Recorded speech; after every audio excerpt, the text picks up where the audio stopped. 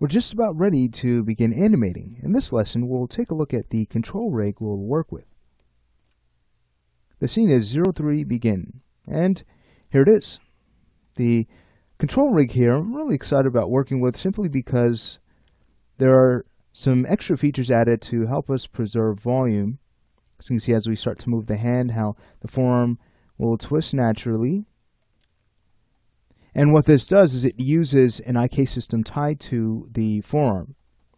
I'll go ahead and show you this quickly.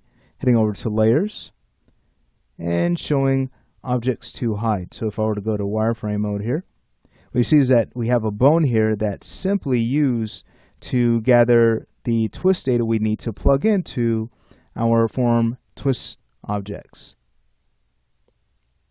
And then we have a swivel control that's parented directly to the arm control so that no matter how the arm moves, that swivel control will follow, in turn twisting the forearm bone, again, so we can plug that data into our twist bones.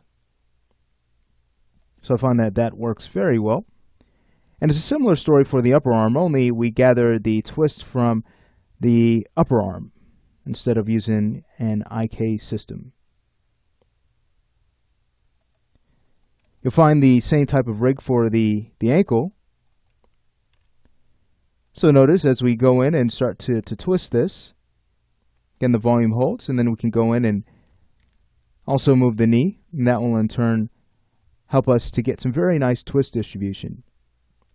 Also that we can work comfortably without having to worry if our rig can withstand the pressures of a complex animation. We will be creating a rather stylized animation, so we just want to make sure that we can animate with confidence. Alright, so same thing goes for the torso. You can see that we have this advanced twisting spine. We've also added a back control here in case we need to get some more curvature to push the line of action.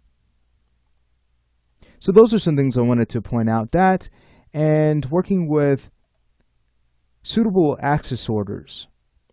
So you'll see that with the rotate manipulator, I'm actually in the gimbal coordinate system. I like to use this when I can, simply because that helps us to keep track of what axis we're truly animating in.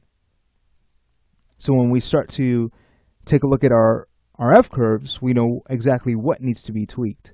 So I find that if you choose a good axis order, that will help you to prevent gimbal lock, and it will also help you to clean up animation a lot faster. So in this case, if we were to head over to the motion panel for the character's arms, I'm using an axis order of XYZ. However, we may consider changing this to something that will help us to not get this. You can see we're running into gimbal lock very quickly when the wrist rotates down. So in this case, we may consider using an axis order of ZXY. That way, the y-axis is the main driver. Let's go ahead and take a look. Again, I'll switch this to ZXY. So you can see as we start to rotate this down, notice the y-axis being the main driver will allow us to comfortably animate in the other axes. Beautiful. That doesn't mean that we can just go in and quickly pose our character's hand. We still need to be very careful how we rotate, just to make sure everything holds conveniently.